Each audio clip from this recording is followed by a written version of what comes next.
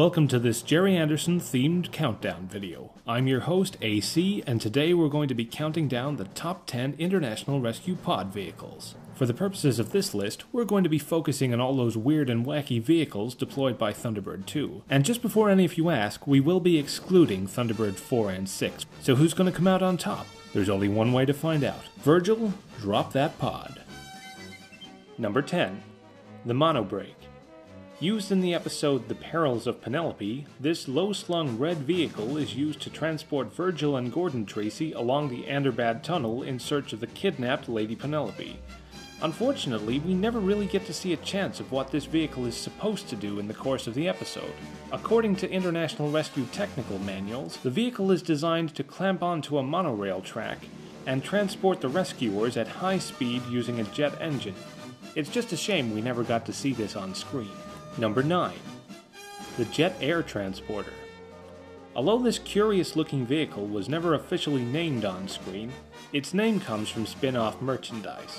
Although small, this vehicle is capable of producing highly concentrated streams of air to catch people falling from heights, as demonstrated in the episode Move and You're Dead, in which Virgil deploys the vehicle to rescue Alan Tracy and Grandma. Number 8. The Booster Mortar. Also known as the Thunderizer, this small tracked vehicle is designed to fire rescue equipment to those in difficult-to-reach places. One example of this is seen in the episode Edge of Impact, where two engineers are trapped at the top of a tower threatening to collapse. Alan uses the booster mortar to fire a rescue capsule into the control tower. Upon arrival, the capsule splits into two parts, each containing a low-altitude escape harness, enabling the two engineers to escape unharmed. Number 7. The Transmitter Truck.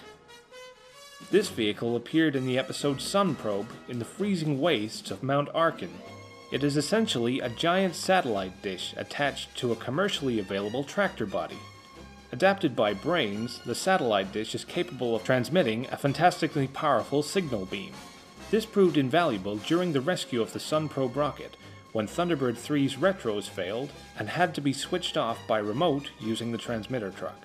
Capable of withstanding extreme cold and remote locations, the transmitter truck proved to be a formidable vehicle. Just make sure you remember to bring the right box. Number 6. The Recovery Vehicles.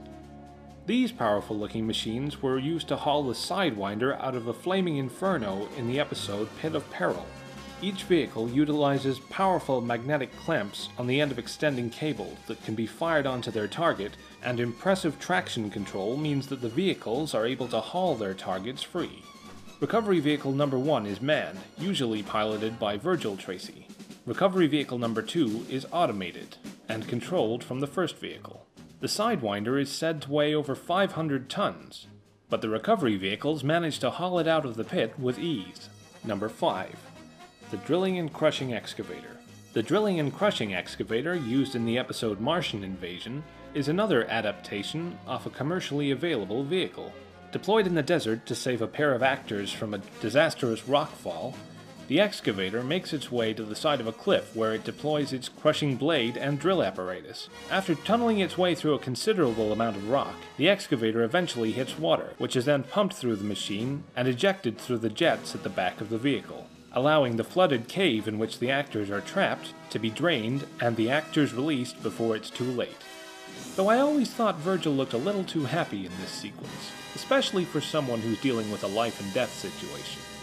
Number 4. Elevator Cars. The first pod vehicles in the history of Thunderbirds to be used by International Rescue. The elevator cars appear in the pilot episode Trapped in the Sky. 4 of these vehicles are seen throughout the episode, a master elevator car and 3 radio-controlled subsidiaries. Although how they all fit into one pod is still something of a mystery, there's no denying that watching the elevator cars in action is still a major highlight of the entire series. I suspect Brains had his work cut out changing some tires after this rescue. Number 3. Restraining Unit. Also known as the Domo, or Demolition Object Moving Operator, is a similar vehicle to the excavator, both based on the same commercially available chassis. The restraining unit uses 3 high-intensity suction cups to support structures and prevent dangerously crumbling walls from falling in on the rescue area. Used to great effect during the Dutch's assignment, Scott is able to use the restraining equipment to prevent a wall from falling in on a raging inferno that has trapped the Duchess of Royston in the basement level of a country house, allowing Virgil to effect a rescue. Number 2. Firefly. International Rescue's primary firefighting appliance, this bulldozer fire engine combo is capable of extinguishing even the most difficult of fires. Making use of both a high-pressure water turret and an immensely powerful demolition cannon, the Firefly is equipped to tackle almost any kind of blaze.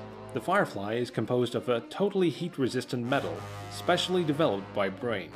In addition to extinguishing fires, the Firefly's cannon can also be used to demolish rubble in the vehicle's path, which proved very useful when Virgil used the Firefly to clear a pathway through the burning mass of rubble in City of Fire.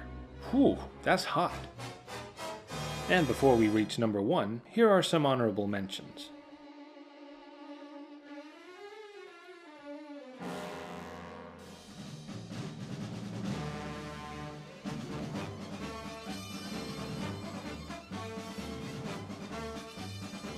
Number 1. The Mole. The Mole is International Rescue's flagship pod vehicle. Instantly recognizable, this huge drilling machine has been used on 3 separate occasions during the course of the series. The combination of a high-density metal drill bit and a powerful jet engine make the Mole a force to be reckoned with. Whether it's drilling into a flaming pit, in Pit of Peril, drilling into some flaming rubble, in City of Fire, or drilling into a flaming building, in the Dutch's assignment, it's pretty obvious that the Mole has no issues with drilling or with fire. And that's it for our list. Did you agree with our choices? Oh, we weren't arguing, sir. No, we were just discussing it, Father. Which International Rescue pod vehicles are your favorites? Let us know in the comments below. Don't forget to like and subscribe, and see you in the next video. FAB.